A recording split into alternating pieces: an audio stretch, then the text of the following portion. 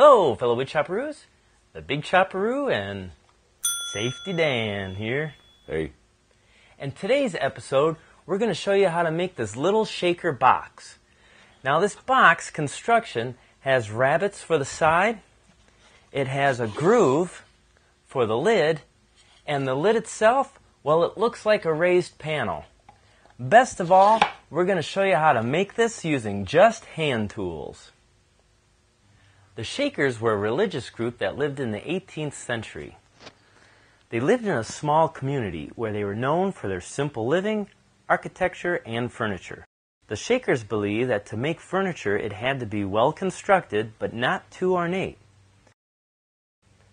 So without further ado, let's start making the box. First, Chad makes a 1/4-inch groove on the top and the bottom of the board so that it will hold the lid and the bottom pieces. A Stanley 148 is an excellent tool to do this.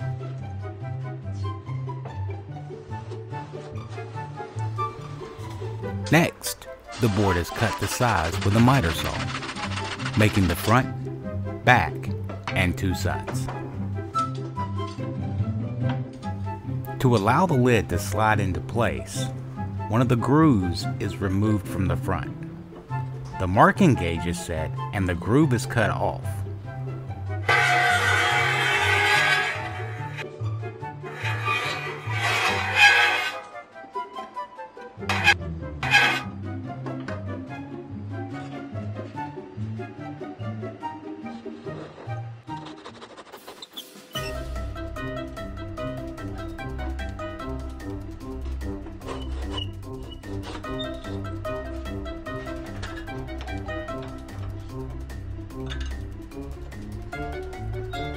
It's cut a little proud on the line and then cleaned up with a block plane.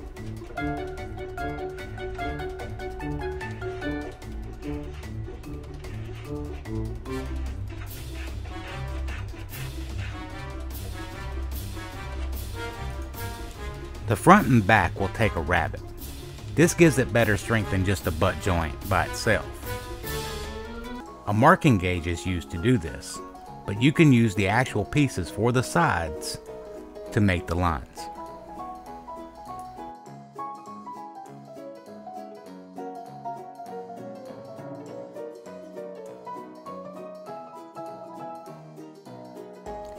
To form the rabbet, begin by making the shoulder cut. Using a square and a knife, score the line and then remove some wood forming a trench. This acts as a guide for the saw as it is cut.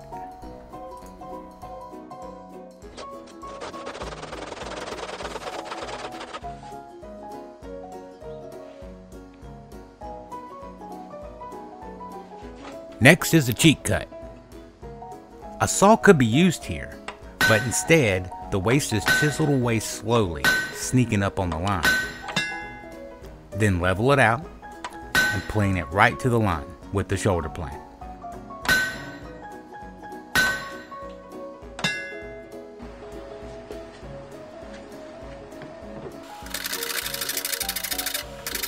Repeat it for the other 3. The front needs to sit flush with the sides, so using a marking gauge, measure the rabbet and then mark that on the sides. The amount to be removed stops at the groove. Using the same method as before, cut this waste out.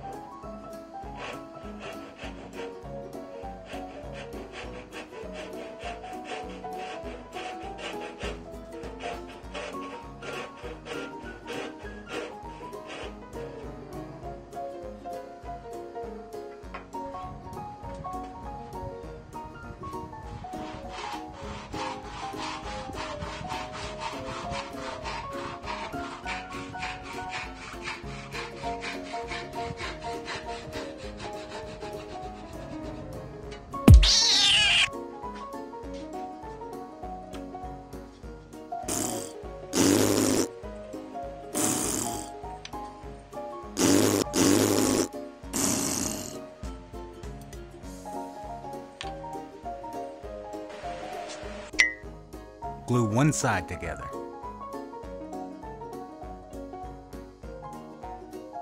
Using a folding ruler with a sliding arm, measure the size for the bottom. The bottom will be some 1/4 inch plywood.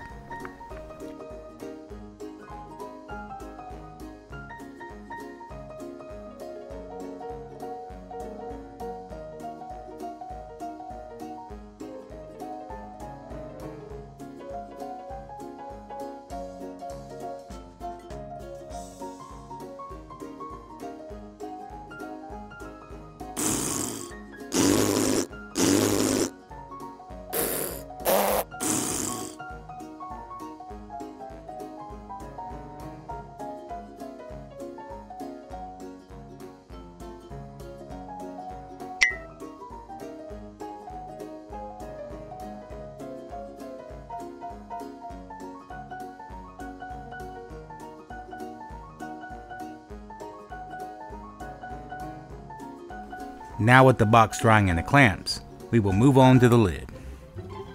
We want to form a raised panel on this lid. So begin by marking 1.5 inches on the face all the way around.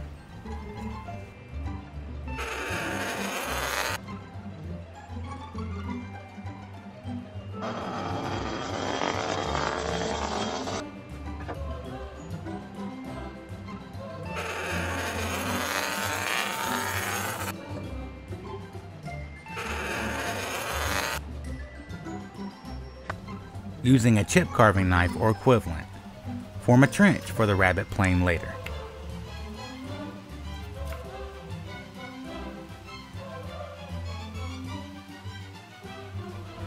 Reset the marking gauge for 1/4 inch and mark the sides as well as the face of the board.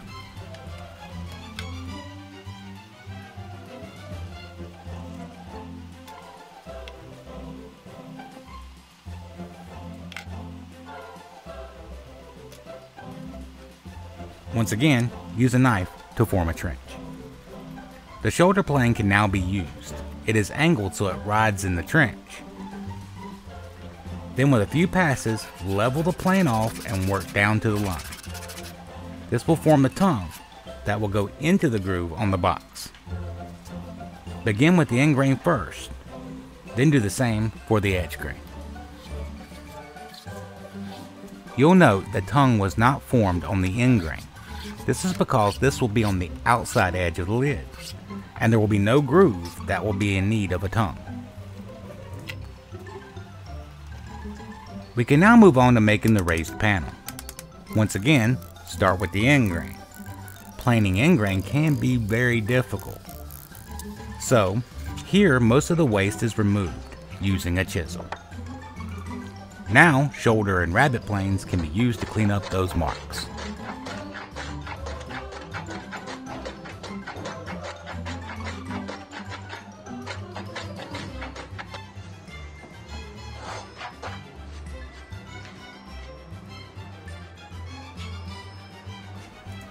Working with the grain makes planing the sides a lot easier, so there is no need to use a chisel this time. Take your time working the hand planes and focus on keeping the edges crisp and clean.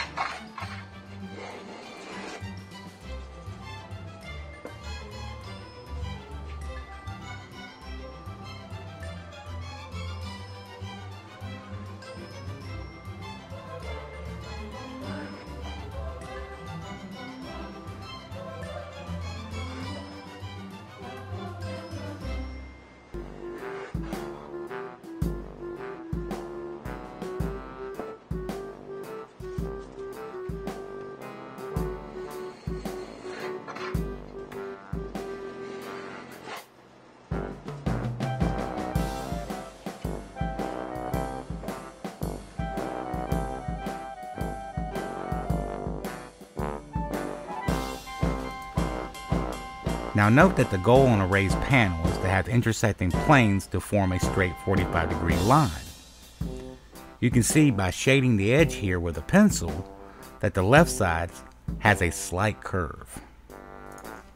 A few light passes with the hand plane brings it right back in line.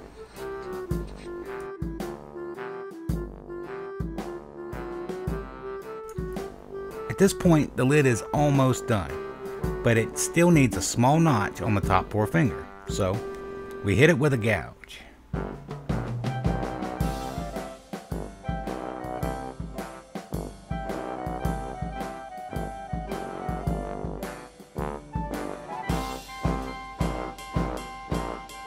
The lid is test fit to the box, planed and sanded to allow for smooth operation. Well, there you go. You too can make this little shaker candle box for your home or for a loved one.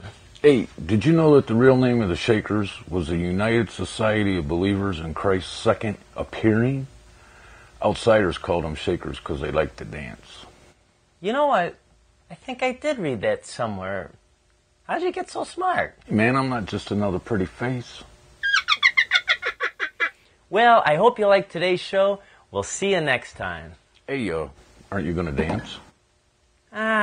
No, I'm starting to kind of think that's a little bit childish. Come on, man. People love it, kids love it, and the chicks love it.